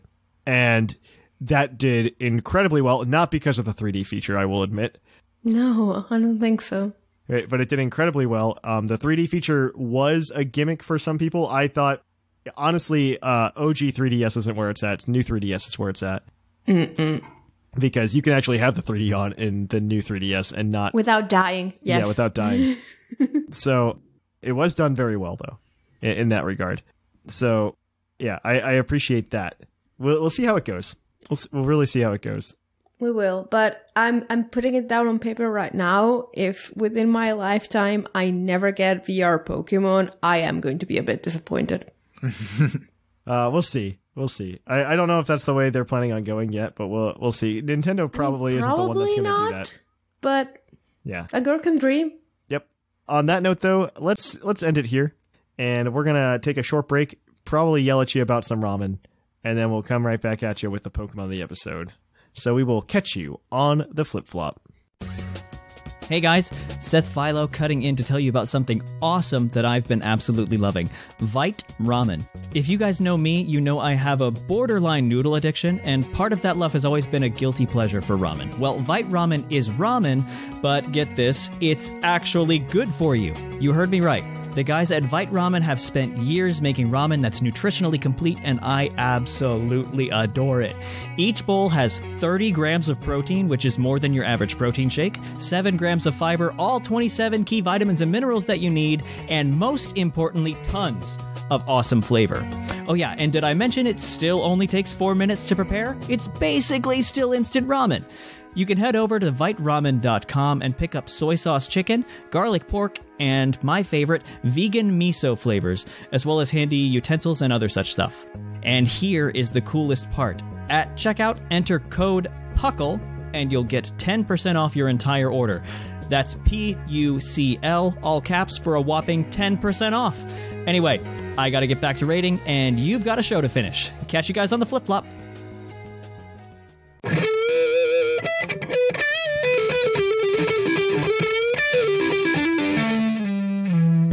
Episode. And welcome back to the Pokemon of the episode. Our Pokemon of the episode this week is National Dex number 849, Toxtricity, the punk Pokemon. When this Pokemon sounds as if it's strumming a guitar, it's actually clawing at the protrusions on its chest to generate electricity. That's really gross. Yeah. But it looks so cool when it does it. Yeah. I think I'd like the low-key form better as like a partner Pokemon. He seems much more friendly. I mean, bass players are usually cooler than guitar players, but... That's probably true. Toxtricity is pretty cool, though. I mean, base 502 total. 114 special attack, 75 speed. Those are the important numbers. And he also actually has a decent physical attack, too, at 98. Like, it's not bad. Yeah, there's been some... shift gear sets. That's the reason, like punk or whatever, the amped form is more common because you can shift gear. But yep. Nonetheless, we're running a low key form because we don't really care about that. We don't care. Move. Yeah. So what's fun about Toxtricity in BSS, because this is a BSS team, is that he does very well against a lot of the very common leads, specifically the ghost types like Mimikyu and Hydreigon, because he has the fun attack Nuzzle, which is finally given to non-Pika clones this generation. So he's running that, which does great because he's using an Assault Vest, so he has some decent bulk to him against Pokemon like Spec Dracopult, and he can Nuzzle them to basically shut them down for the game. And then he's running Hex, because what better way to punish an already paralyzed Pokemon than hitting him for a 130 attack? And then he's using his Punk Rock ability to take advantage of Overdrive and Boom Burst. So he can do a lot of damage, and he can shut down a lot of common leads and common sweeps. Pokemon like Togekiss or Corviknight aren't having a lot of fun against Toxtricity, so he can really do a good job of coming in early game and paralyzing their leads, or coming in late game and preventing a sweep. Or even just that wonderful, annoying Whimsicott we were talking about a while back. Whimsicott is pretty rough, actually, this gen. At least in Battle Spot singles. You need like an Infiltrator or a Sound move, just in case one shows up. Otherwise, that thing can just stall you out, and it's infuriating. Yeah. Hi, I'm annoying. And then as one of our win conditions on this team, we've got a Gyarados holding a Lumberry so that he can protect himself from things like Rock Tomb or maybe not Rock Tomb, but protect himself from some status moves that a Will-O-Wisp might be trying to throw out or something like that. He's running Waterfall and Bounce as traditional attack moves to take advantage of Dynamax Geyser and Dynamax Airstream. And then he's got Dragon Dance in case he's allowed to set up a little bit.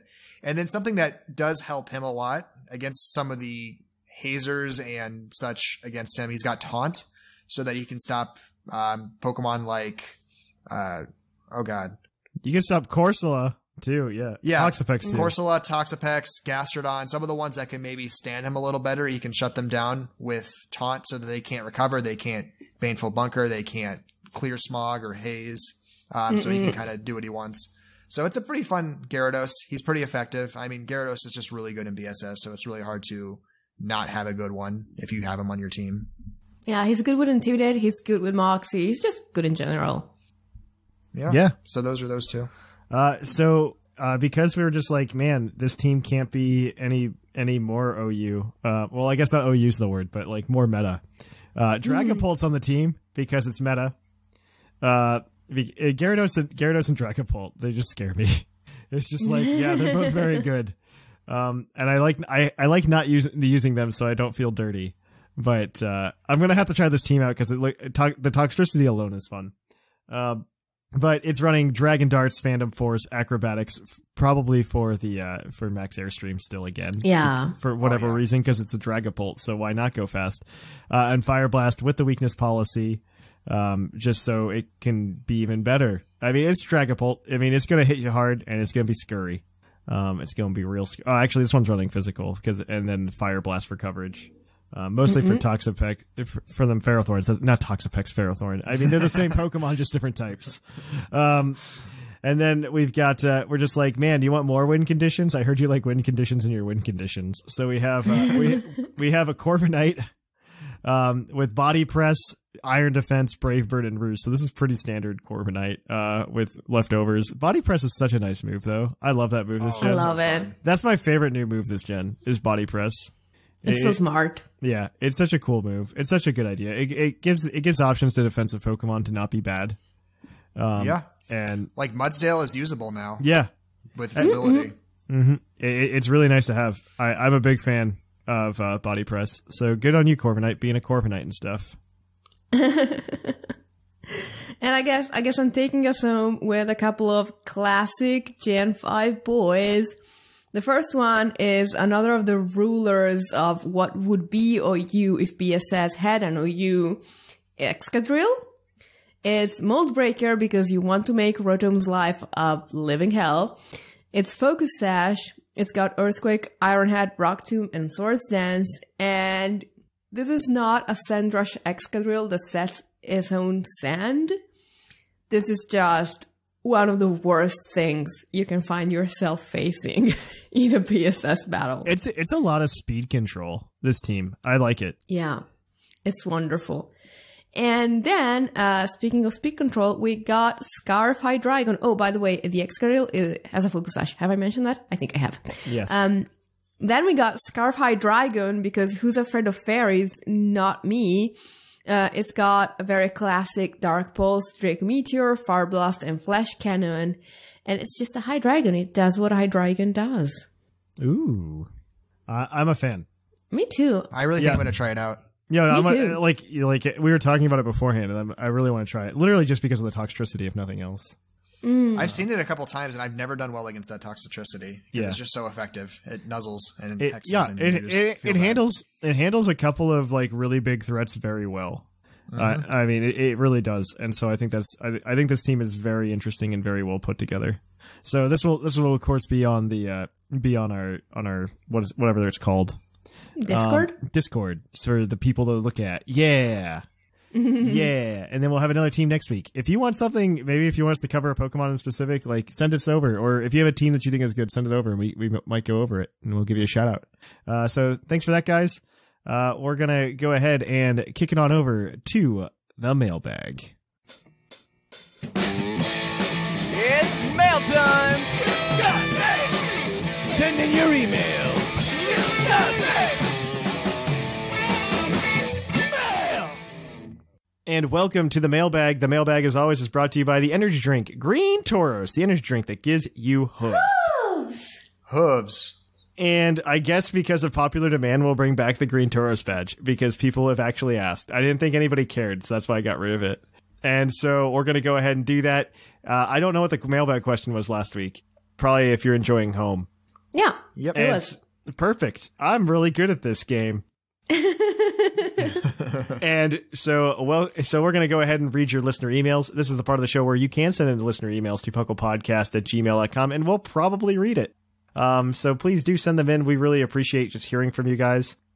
So let's go ahead and jump right on into it. So our first email is going to be from Trainer Sleeves. And I've got this one. Hello, Puckle crew. It's your girl, Trainer Sleeves, back at it again. Hello, Thatch and wonderful co-hosts.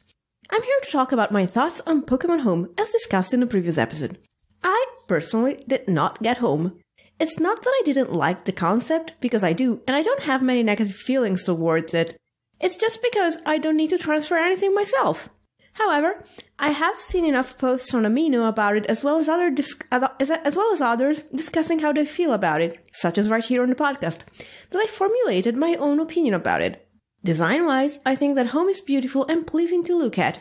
It feels, well, homey. I'm sure the Pokemon there like it too. Oh, that's such a sweet thought.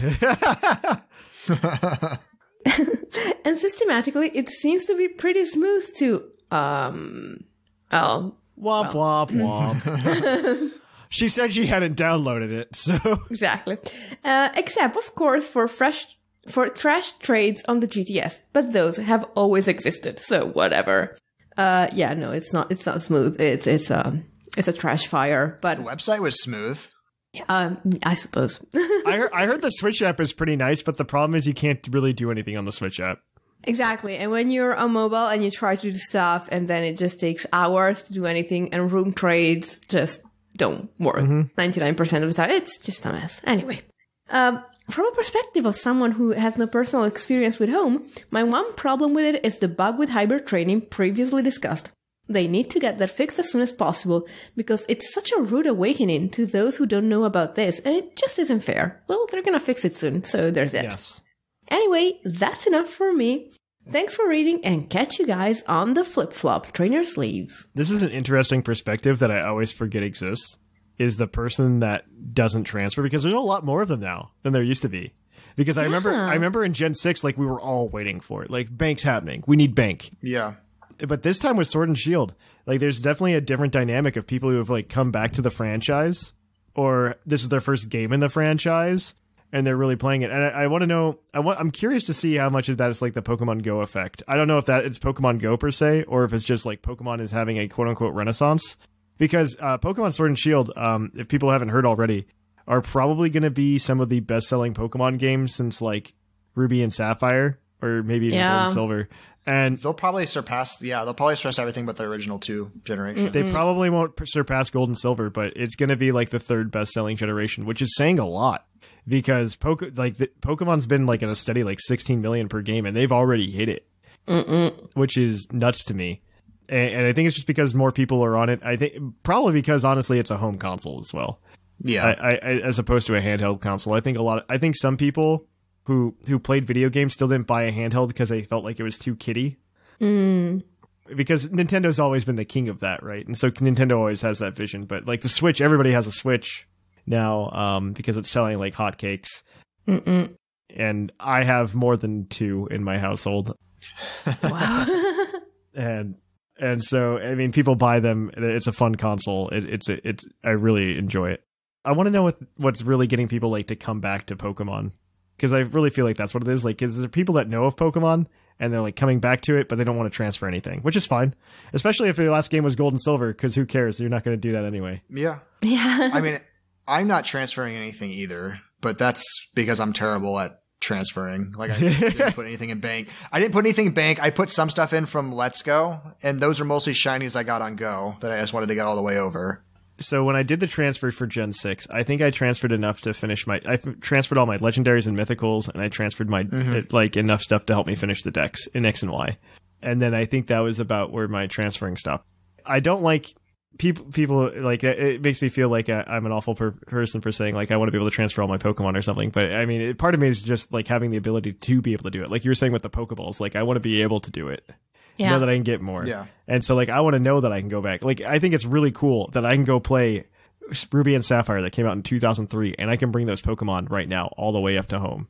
I think that's the coolest. I think that's the coolest thing in the entire world. And I'm not the only one. The Pokemon Company also thinks it's the coolest thing, because they actually put out a series of videos last year in Japan about this. It was called like the Pokemon Rescue Squad or something like that.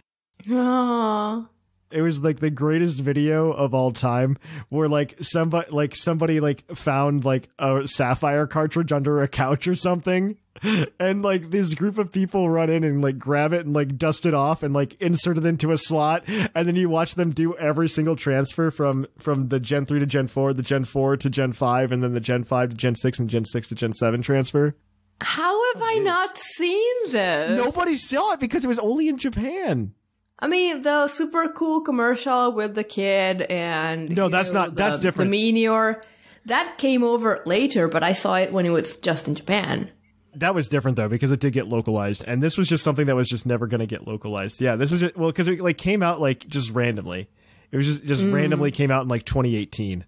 Oh, so it wasn't part of, the promotion of a new game. It wasn't part of a promotion. It was just something they made. It was literally the silliest thing I'd ever seen, though. Because like they were all about it. They're like that because the reason I found it was because like during like the bad part of Dexit, it was just one of those things that like somebody found and like was just like, yeah, they were promoting this just like a year ago. What's up with that? Oh. And now you can't do that, right? Granted, I think like DLC puts a lot of things in more perspective, obviously, about what they're doing. I think if we want to just to close off that comment, I think they just handled everything horribly in 2019. I think TPCI's but PR was absolute garbage in 2019.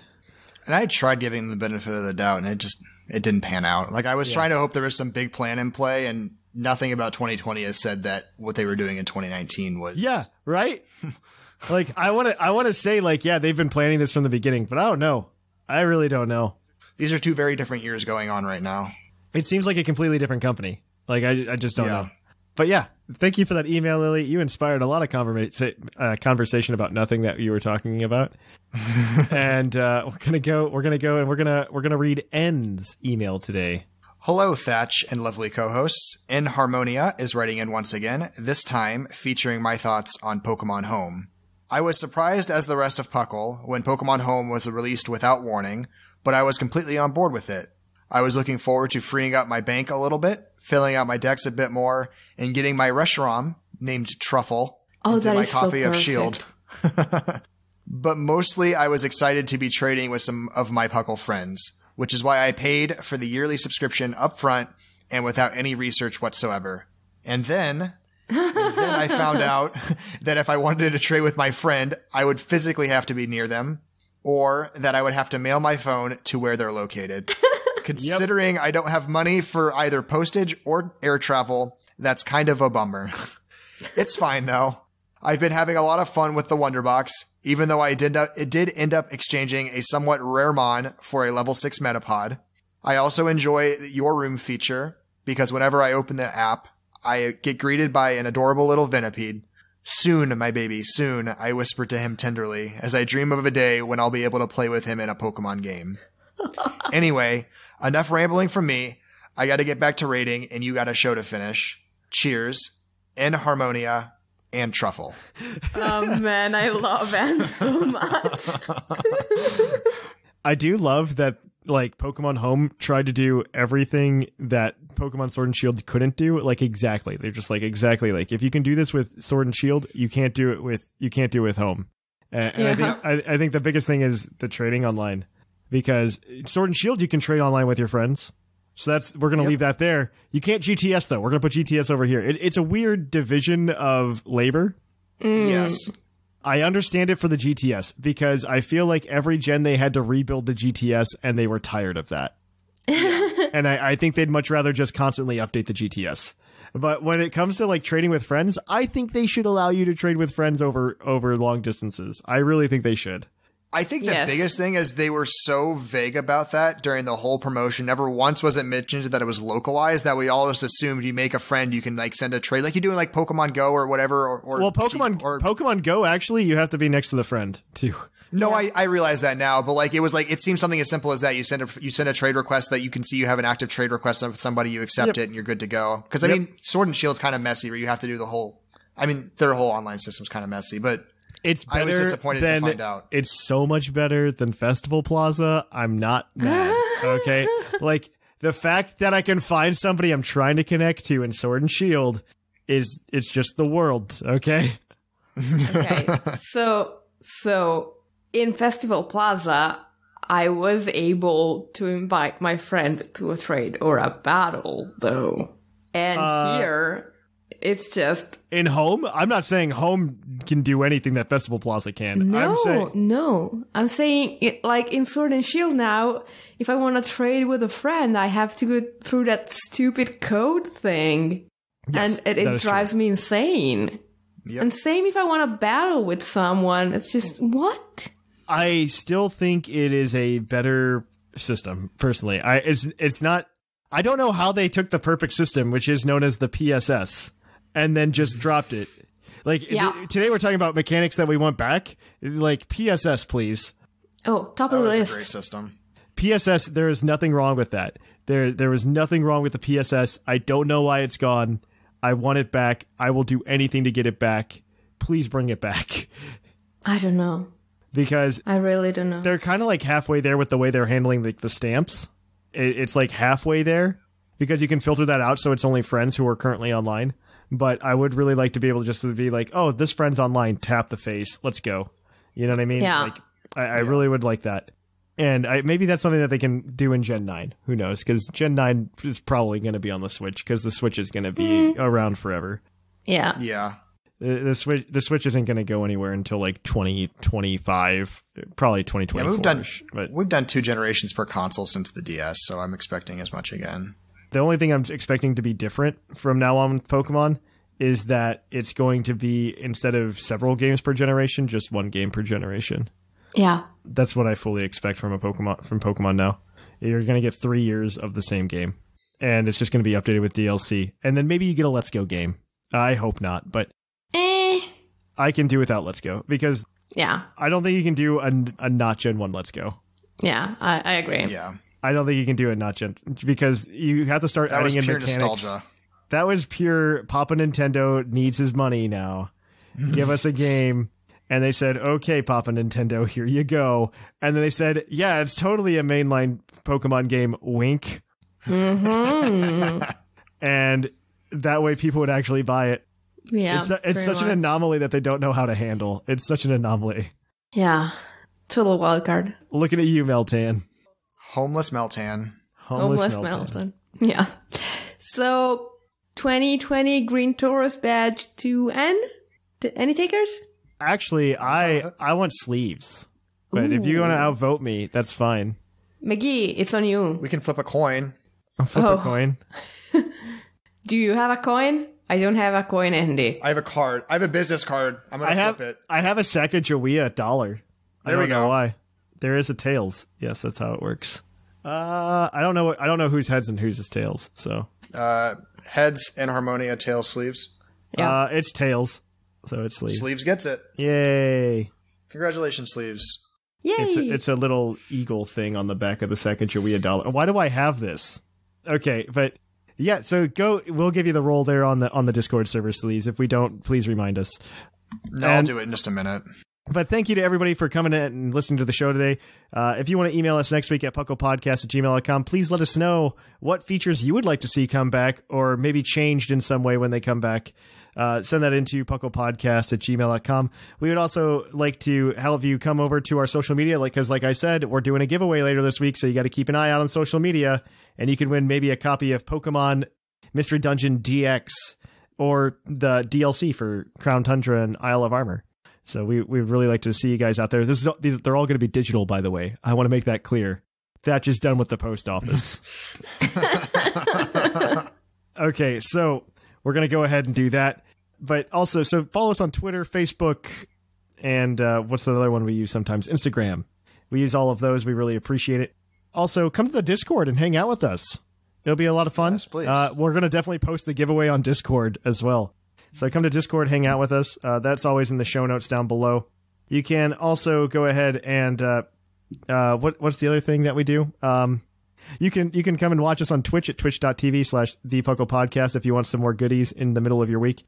We also have another show coming out on Thursday on our Puckle Plus feed, which is Battlecast. You can go and check that out. Our YouTube is coming back one day. We're getting very close. I got a lot of setbacks in the past couple of weeks, but I'm back on the ball, making progress. And then, of course, we're going to go ahead, and if you want to support the show financially, there's a couple of ways you can go ahead and do that. One, you can go to twitch.tv/thepuclpodcast and drop us a Twitch Prime subscription. We really appreciate that. That's free to you if you have Amazon Prime. We always appreciate that. You can also go ahead and go to our TeePublic Store and get cool merch over there. Anything you buy over there helps support the show. You can also go and buy ramen, and it's yummy ramen. You go and you buy your ramen, bring it back, eat it, nom nom nom, and Puckle gets a kickback from Vite Ramen, and you don't feel horrible about yourself because you just got 25% of all your daily vitamins and nutrients. That's a sales pitch right there, if I ever saw one. It does not taste as salty. It is much better in that regard. Like, I do not feel gross after eating it. I now feel gross if I eat like the 25-cent bags of ramen. I wish I could have Vite Ramen. You can when you come out here one day. Yeah. When we see each other, we'll have some. And you'll be like, that was good. And then that's how you'll feel. And then Seth will be like, but it was amazing, right? And we'll all be like, well, I probably would rather go to a ramen place. But yes. I might say it's amazing. I'm usually a fan of like pre-made food. That's true. That's true. And then if you want to go ahead and support the show more directly and maybe get some cool shiny Pokemon out of it, you can go over to patreon.com/puclpodcast. We're going to be going ahead and having we have 2 more giveaways this month, and then next month we're giving away shiny fossils. And we're waiting to see what Pokemon Day brings before we announce what our giveaways are in April. So with that said, I've been Trainer Thatch. I have been the fluffiest Whimsicott. And I have been P. McGee. And here in the Lavender Town Radio Tower, it's closing time.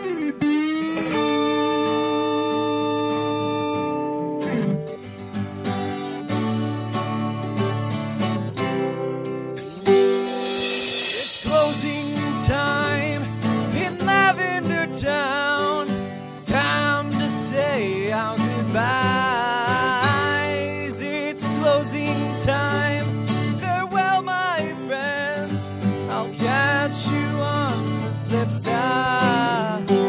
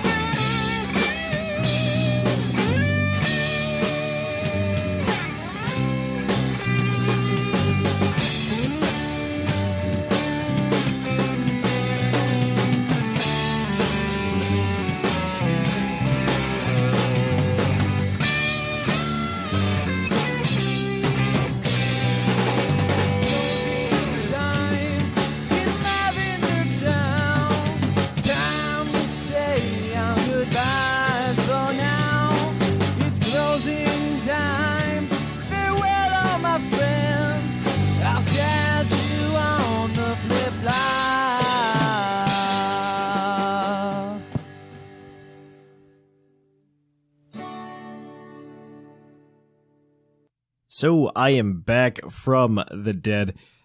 Full transparency to you guys, I really do thank both Jushiro and Whimsicott for leading the show these past few weeks, as well as Basket Sublime, Scrawn, and oh my gosh, the name is Sigma from picking up the slack while I was gone. I had a death in the family, and unfortunately that took a lot of time out of me this past week, so thank you to them for doing it.